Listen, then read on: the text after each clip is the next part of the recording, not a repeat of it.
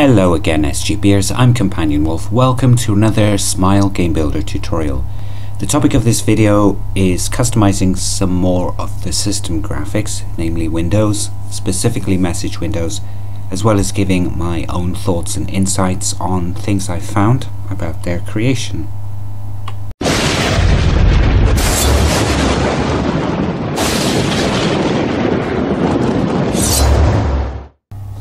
Before I start the tutorial, I'd like to mention something, kind of putting the record straight on a few things if you like. I do receive quite a number of requests for future tutorials and how-tos, but many of them don't end up in the tutorials. This isn't because I've forgotten about them, it's because some things in SGB just aren't possible yet.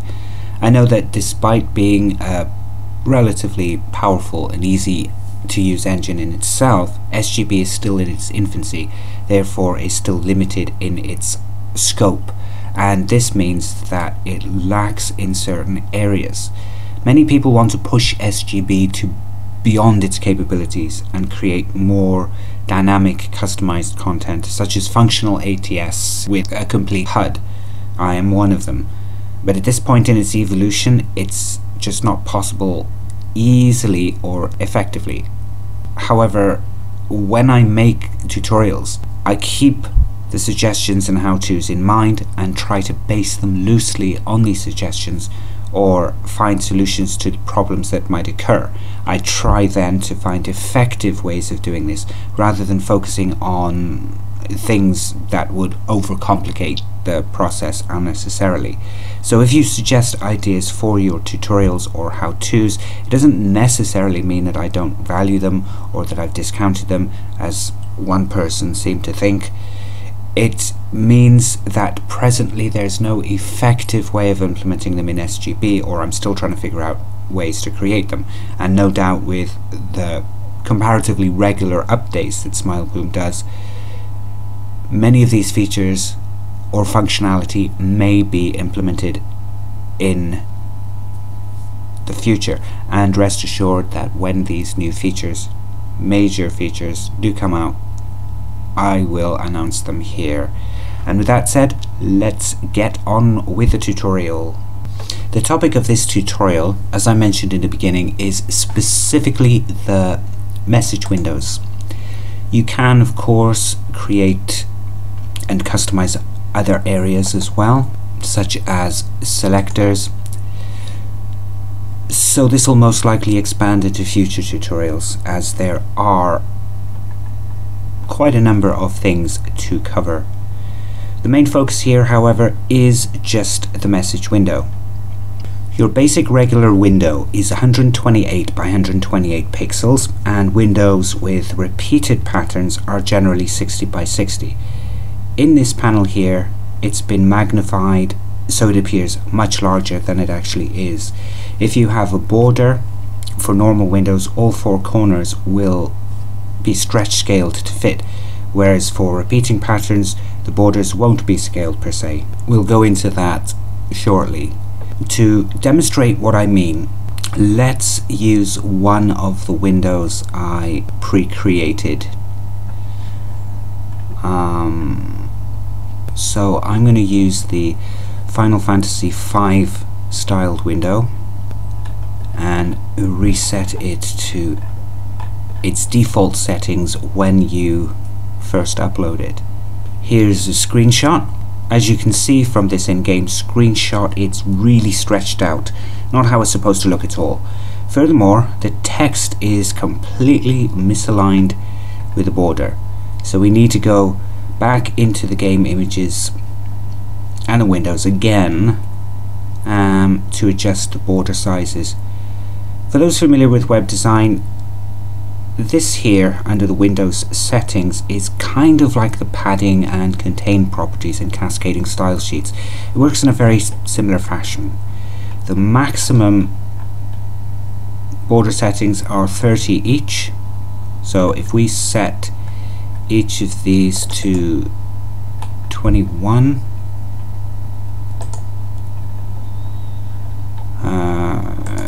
final 21, like so, it'll look more like it should, as you can see from this screenshot. Another way of doing it is patterning. So reset the borders back to 0 again, and then check the display in a pattern. The border sizes can be tweaked accordingly until they disappear and the window fills the entire panel. I'm going to set each of these borders to 12.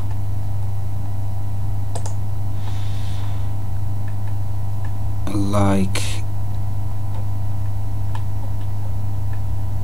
so. And just like the previous screenshot, this will display the same way it did in the first method. Both will display as they should in the game. If we now take a look at another one that I created, the parchment window, this is set up a little differently, but it still works in the same way. This particular design won't work as a tiled pattern, because even with the maximum amounts, you'll still have the edges within the content itself. The reason this particular design won't work as a tile pattern is because its border is integrated as a seamless message rather than the inner content. So in this case, if any of the borders are adjusted, it'll just appear as a tiled image rather than a full image. So in this case, if any of the borders are adjusted, you can see that the pattern itself within will stretch, like so.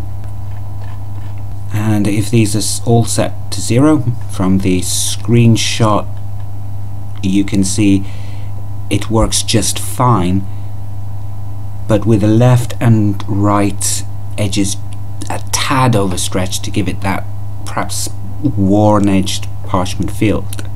But to adjust the edges to something more consistent with the top and bottom borders, I think probably 3 each for the left and right borders should work. Here's another screenshot, and yes, it does look much better as a whole, doesn't it? You can play around with these settings until you're satisfied with the results. For tiled patterns, the border adjusts the padding accordingly on each of the tile patterns, leaving an outer border with the window containing its texture.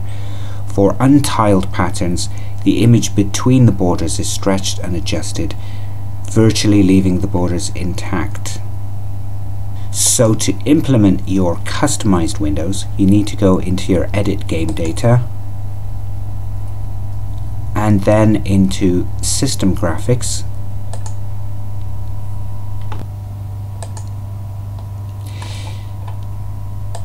let me just quickly reset these.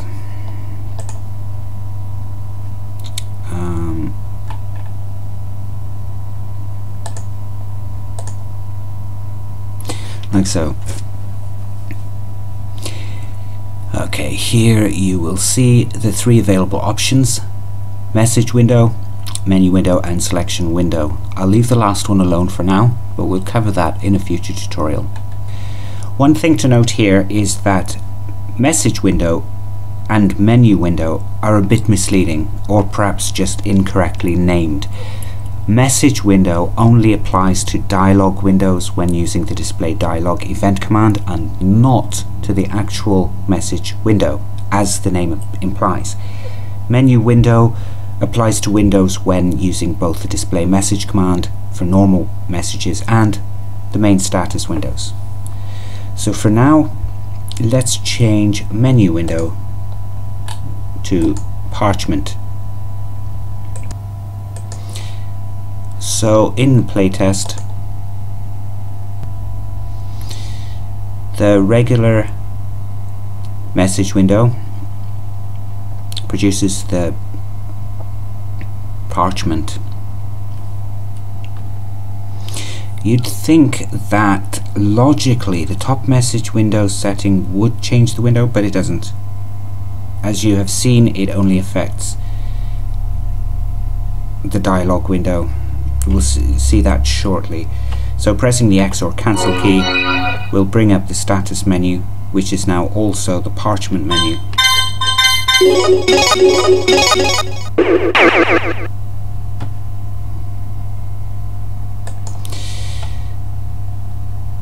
So now if we go back into the system graphics and change the message window to the Final Fantasy 5.1 and then disable this one but re-enable these are ones I've pre-created. So we'll use the display dialog instead with just a brief little thingy here. Right, done. What'll happen is this.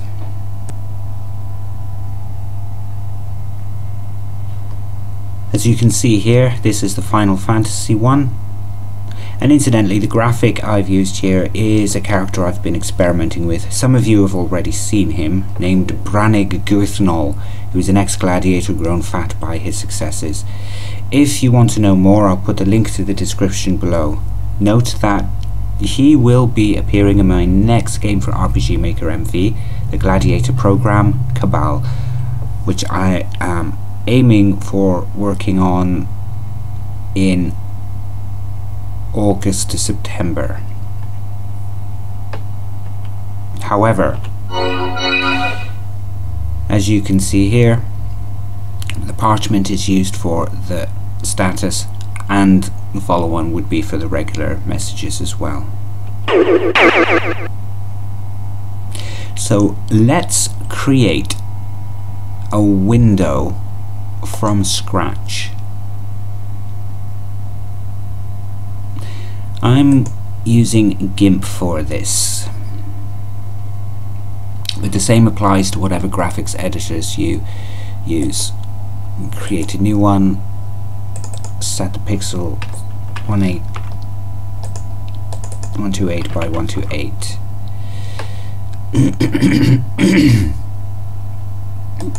And then in the advanced, set background color to transparency.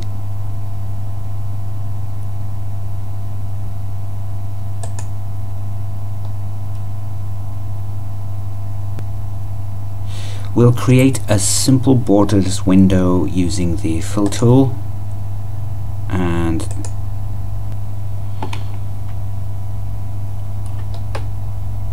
so we'll use crinkled paper, fill it in.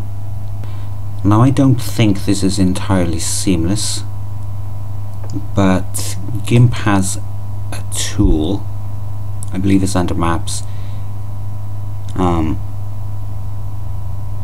filter, not a tool, and you can make this seamless. It'll basically render it as a seamless image. So let's export as, we'll just put it in the Smile Game Builder, rename it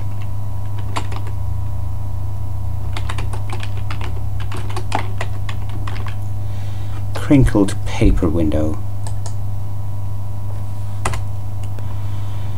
As before, be sure to check the interlacing, because otherwise it'll become corrupted in SGB, and I really don't know why that would be.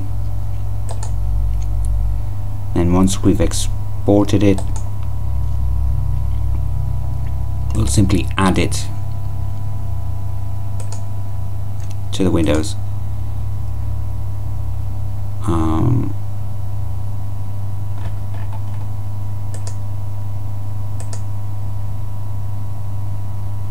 crinkled paper window,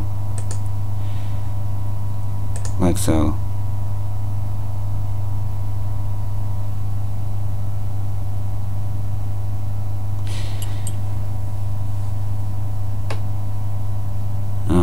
You'll actually notice that the image will stretch to fit, but excluding the borders.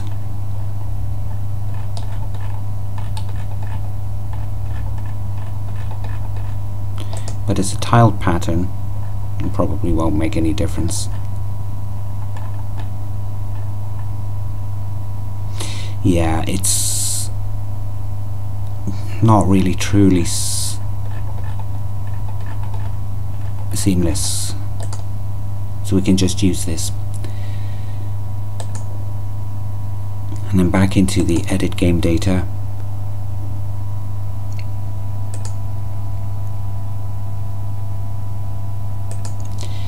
and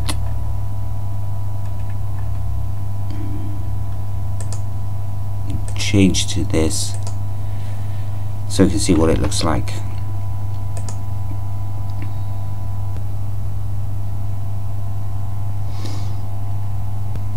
Within the window itself, the image will stretch to fit the entire window, regardless if it's seamless, borderless, or just regular. It's just a matter of experimenting, then making further adjustments as you need to get it right. If this is the first video you've watched in my Smile Game Builder tutorial series, I'd recommend you also watch tutorial 30, customizing hidden system graphics, in which I show how to customize the message cursor like I've done here, and I'll continue with customizing the system and hidden graphics in future tutorials. And in the meantime, this concludes another tutorial. If you found this video useful, give it a like and subscribe for more videos. Don't forget to click on the bell icon as well next to the subscribe if you want to be informed of when I upload more content. You can also follow me on Twitter and Facebook for news, updates on all of my projects, and sometimes unique content I don't put anywhere else. And incidentally, I started writing regular weekly tutorials on the SGB subsite as well, in addition to these videos, of course. That's it for another tutorial. Thanks for watching. Until the next time.